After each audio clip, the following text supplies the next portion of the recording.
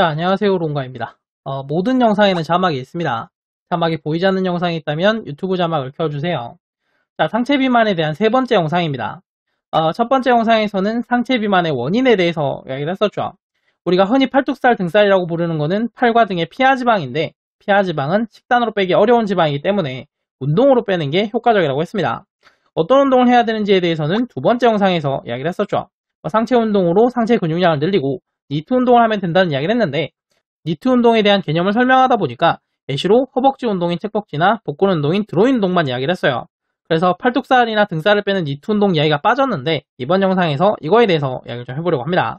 앞 영상에서 내용이 이어지고 있기 때문에 순서대로 보셔야 이해하기가 쉬운데, 오른쪽 위에 이번 시리즈 링크 나가고 있으니까 앞 영상 보지 않으신 분은 클릭하셔서 순서대로 보시면 됩니다. 자, 먼저 등살의 경우에는 드로인 운동을 하시면 됩니다. 드로인 운동은 배를 몸 안쪽으로 끌어당기는 운동인데, 뭔가를 끌어당기기 위해서는 그 힘을 버텨줄 지지대가 필요하겠죠. 드로인 운동에서 지지대로 사용되는 게 등 근육입니다. 배를 몸 안쪽으로 끌어당기기 때문에 복근만 사용한다고 오해할 수가 있지만, 사실은 복근과 함께 등 근육도 사용하는 거죠. 실제로 드로인 운동을 오래 유지하게 되면 복근과 함께 등 근육에 큰 자극을 느낄 수가 있습니다. 그러면 등살은 드로인 운동하면 되겠네요.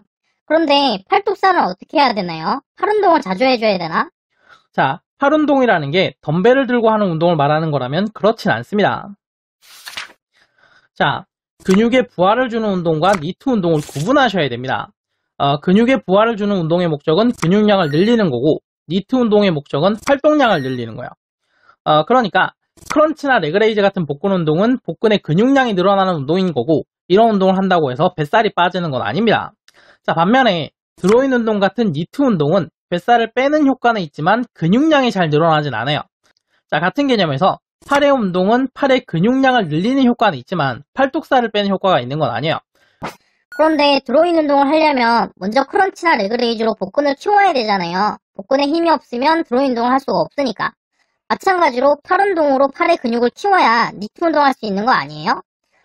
개념상 그렇긴 한데 팔의 경우에는 따로 운동을 하지 않더라도 다른 운동을 하다 보면 필요한 근육은 다 생기게 됩니다. 상체 운동은 크게 가슴 운동과 등 운동으로 나눠지는데, 이 두 가지 운동은 운동 과정에서 모두 팔을 사용해서 운동을 합니다. 자, 그래서 가슴 운동과 등 운동을 했을 때 팔의 근육도 어느 정도 늘어나게 돼요. 자, 이 정도면 팔의 피하지방을 줄이는 목적으로는 충분한 양의 근육입니다. 굳이 따로 팔 운동을 할 필요가 없어요. 그러면 팔의 니트 운동은 뭘 해야 돼요? 팔의 경우에는 따로 니트 운동이 있는 건 아니에요. 팔은 굉장히 자주 사용하는 신체 부위거든요. 팔을 자주 사용해서 니트 운동이 필요 없으면 팔뚝살은 왜 찌는 거예요? 자세 때문입니다. 요즘 스마트폰을 사용하지 않는 사람은 없죠. 스마트폰을 사용하다 보면 자연스럽게 머리가 앞으로 숙여지게 되는데, 머리가 앞으로 숙여지게 되면 몸의 균형이 무너지게 됩니다. 균형을 잡기 위해서는 아랫부분이 반대 방향으로 나가야 돼요. 그래서 머리가 앞으로 숙여지면 균형을 잡기 위해서 가슴과 등이 뒤로 빠지고, 가슴과 등이 뒤로 빠지면 하복부가 앞으로 나가고, 하복부가 앞으로 나가면 엉덩이가 뒤로 빠지고, 엉덩이가 뒤로 빠지니까 허벅지에 힘이 들어가게 됩니다. 이게 흔히 말하는 거북목 자세죠. 이 거북목 자세가 되면 팔이 몸 앞쪽으로 나오면서 몸에 붙게 돼요. 왜냐하면 가슴과 등이 뒤로 빠지면서 어깨가 앞으로 말리게 되는데, 어깨가 앞으로 말리니까 팔이 몸 안쪽으로 붙게 되는 거죠. 자, 이렇게 되면 내 팔과 가슴이 계속 스치게 되는데, 이 스치는 느낌이 굉장히 불편하기 때문에 팔을 들어 올리는 거에 대해서 거부감이 생겨요. 그래서 팔을 잘 사용하지 않거나 팔을 사용한다고 하더라도 겨드랑이나 팔뚝 부분은 몸에 붙인 상태에서 팔 아래쪽만 사용을 하는데, 이게 팔뚝살이 늘어나는 원인 중에 하나입니다. 거북목 자세가 문제이기 때문에 가슴 운동, 등 운동, 하체 운동으로 근육을 키워서 자세를 바르게 하고, 팔을 뻗지 않는 습관이 개선되도록 의식적으로 팔 전체를 사용하시면 돼요.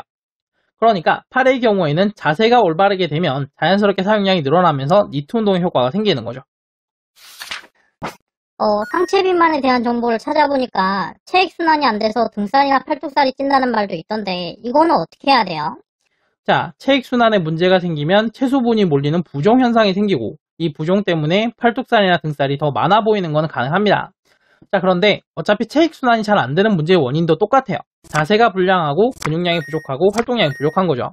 그래서 운동으로 근육량을 늘리고 자세를 올바르게 한 다음에 니트 운동으로 활동량을 늘리면 그 과정에서 같이 해결이 돼요. 자, 지금까지의 내용을 참고해서 운동을 제대로 하시면 상체 비만은 대부분 다 해결이 되는데, 식단에 문제가 있는 경우에는 운동을 열심히 하더라도 그대로 상체 비만인 경우가 있습니다. 다음 영상에서는 상체 비만과 식단에 대해서 이야기를 좀 해보도록 하죠. 지금 화면에 영상이 두 개가 나오고 있을 텐데 다음 영상이 완성되면 오른쪽에 나오도록 해두겠습니다. 오른쪽에 있는 영상이 상체 비만 4부가 아니라면 아직 영상을 만드는 중이니까 며칠만 좀 기다려 주시고요. 이번 영상이 도움되셨다면 구독, 좋아요, 공유하기 부탁드리고 저는 다음 영상으로 다시 돌아오겠습니다. 감사합니다.